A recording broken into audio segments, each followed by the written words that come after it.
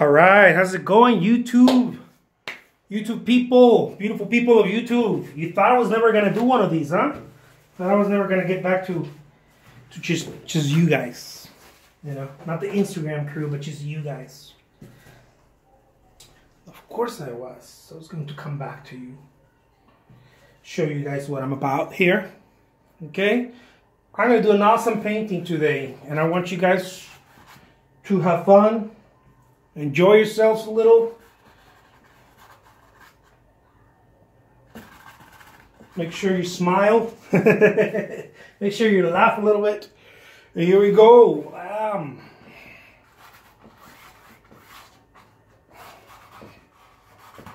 Around there.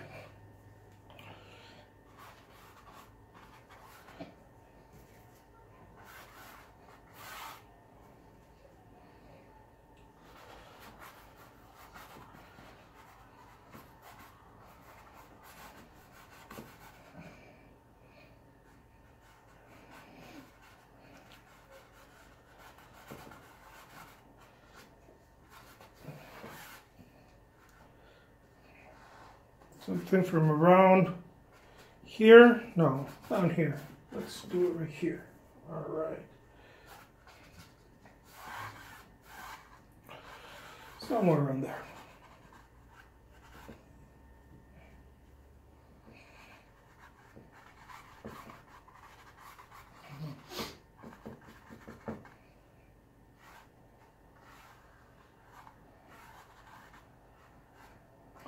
Super intuitive, super awesome, super fun. Couldn't have it any other way. This is where it's going to be, right here.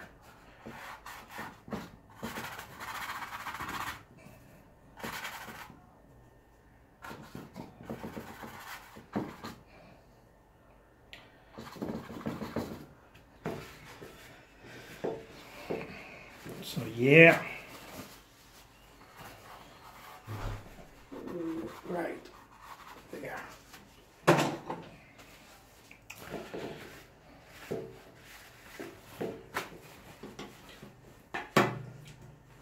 So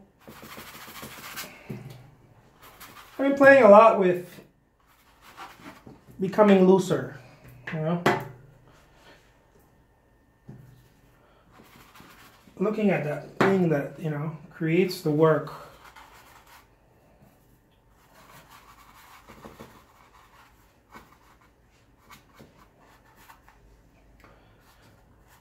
Not me, but what creates the work? Who's painting? Is it me, or is it something else? You know, because I know one thing. Every time that I try to paint, it's almost like if I'm interrupting. It's a weird concept. It's a strange little concept. Every time I try to paint, like me, my mind. And I'm like, oh, more blue here. Oh, there's blue there. Every time I do that, it's almost like I'm interrupting him. Not almost. I am interrupting the master. I know it sounds spooky, but it's not.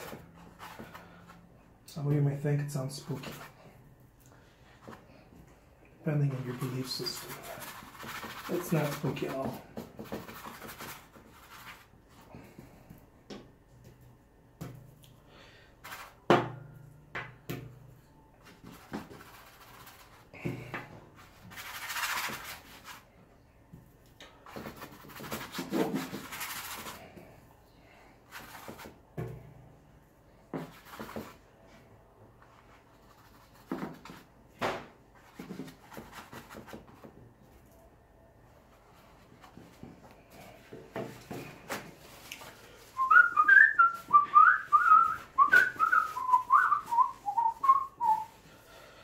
Let's raise it a little bit even more. Somewhere around there.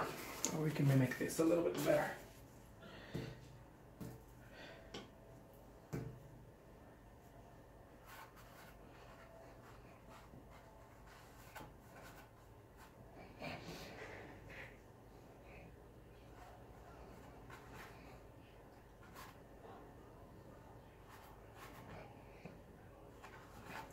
The reason why I think it's because it's intuitive, and If it's intuitive, it should be intuitive, not clever. There's a fine line, and I think that only practice, again, I go back to practice, is the one thing that's going to get you out of trying to be clever. If that's where you're stuck. Because many times as artists, we talk about being creative, but really and this has been my experience, really what I was saying is not necessarily creative, because creativity comes from another place, not from my head. Really what I was saying is, how can I be more clever? How can I be more clever? How can I do certain little things that make it clever? You know? Until I start putting that down and not focus on that. In the beginning, you do focus on that for the most part. But ever since I started focusing on that much less, start realizing, oh man, this is really nothing to do with being clever. This is about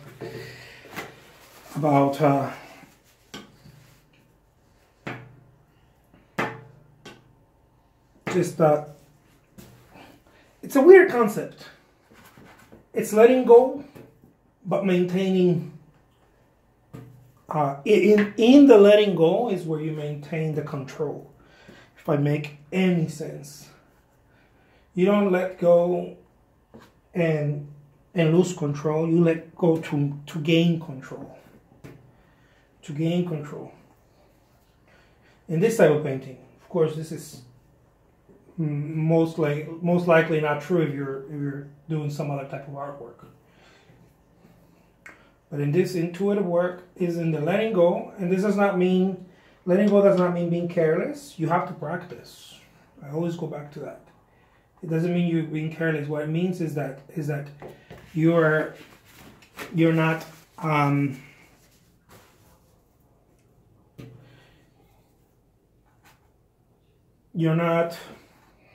trying to, at least so hard, to control the situation.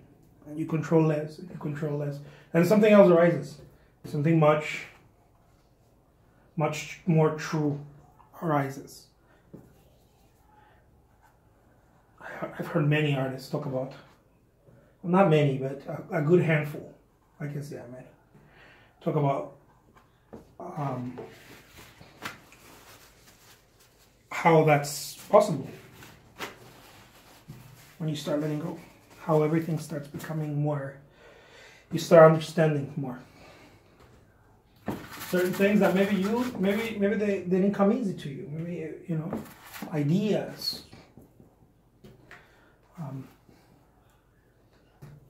colors. You know, maybe you start making mistakes that look like mistakes but are not mistakes. Mistake is not even the right word to use, because they're not mistakes at all. But in the eyes of someone else, it might look like a mistake. You start doing that kind of deal.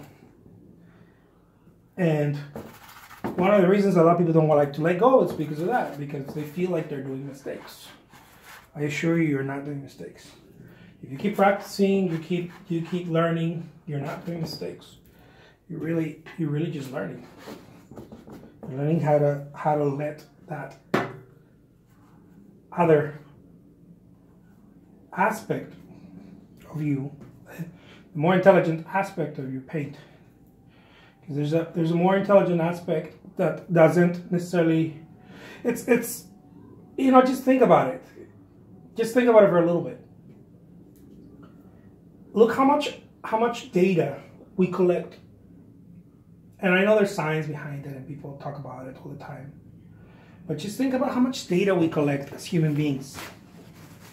Since the day we're born, and smells, experiences, things we experience through our senses, through our eyes, things we experience maybe on a spiritual level, you know, whatever that is.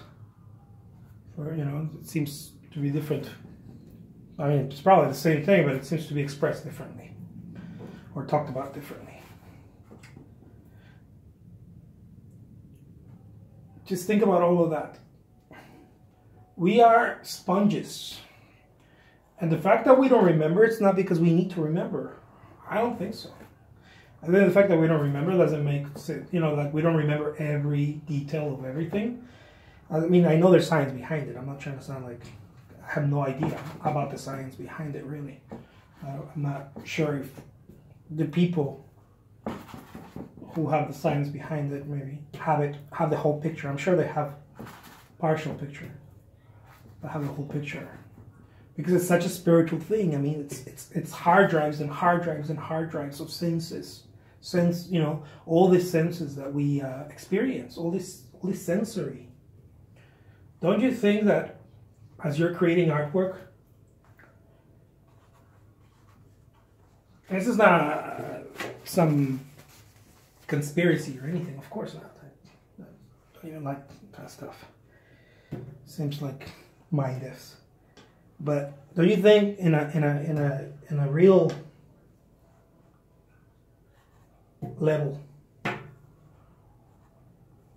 that when you paint something or you're creating something, you're really picking up, yes, from what you're looking at, what you studied, but also from all of the senses that you've collected. You're picking up from all of the senses that you've collected. That to me is a, I mean, pardon my French, it's a fucking miracle. You know? And we're able to do that. And we're able to collect from past experiences. Who knows? You know, maybe even future experiences that we're not aware of. You know, maybe who knows? I mean, we're like spiritual beings. Who knows if we have like multidimensional experiences? I'm sure we're having multidimensional experiences as I'm talking right now. In the sense, not in a please believe what I'm talking about sense. No, and like I think that the whole world is like multitasking. You know, the whole existence in a very organized way. You know. I don't know if multitasking is the right word, but something's happening. All these traditions, you know, I think they're pointing at something, and it's I think it's ludicrous to try to figure it out. I think it's just enjoy it, you know, just know a little bit of it, maybe, I don't know. Kind of like, why do mothers love their children so much, you know? Who cares? Just enjoy the love. Like sure, if you want to make that your life's purpose, go for it. But, you know, it comes a point where you're like, well, who cares? What matters is that it is. Look at that. Man, I'm one hell of an artist. I'm telling you guys, we're going places. We're going places. I love this.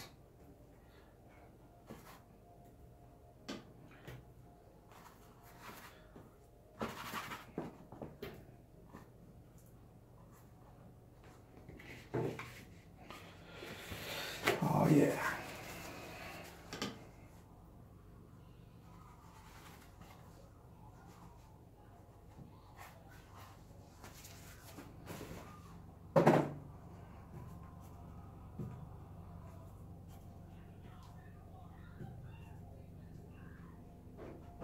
I mean, just our sensory, I think, is super crazy. That the fact that we're able to capture so much,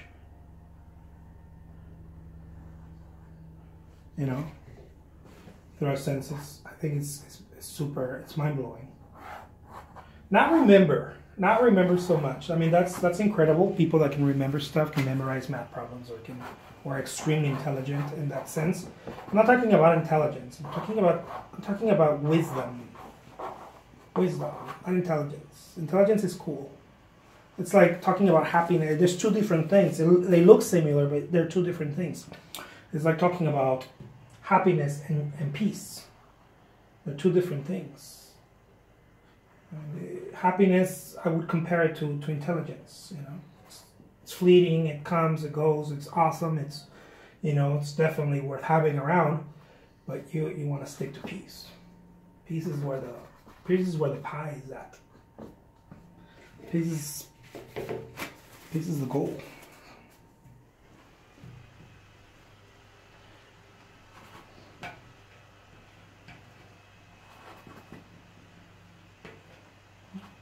Maybe it's not a goal, but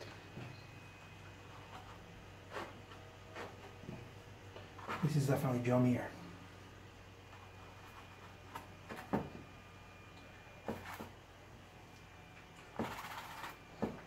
So there you guys have it. Check it out. Golden Gate a la Jose Trujillo. Hope you guys had a wonderful time here with me. Enjoy my je ne sais quoi. World's greatest living artist. Bam! Let me show you guys what it looks like at the end. Man, if I get any better than this, I'm gonna start crying. Yes, I can. Guys, take care. I will talk to you soon. Be awesome. Look, under 17 minutes. Man, I'm good. I feel like that guy from The Quick and the Dead. That kid played by Leonardo DiCaprio. You guys have seen that movie? I'm like, man, I'm fast. Man, I'm good.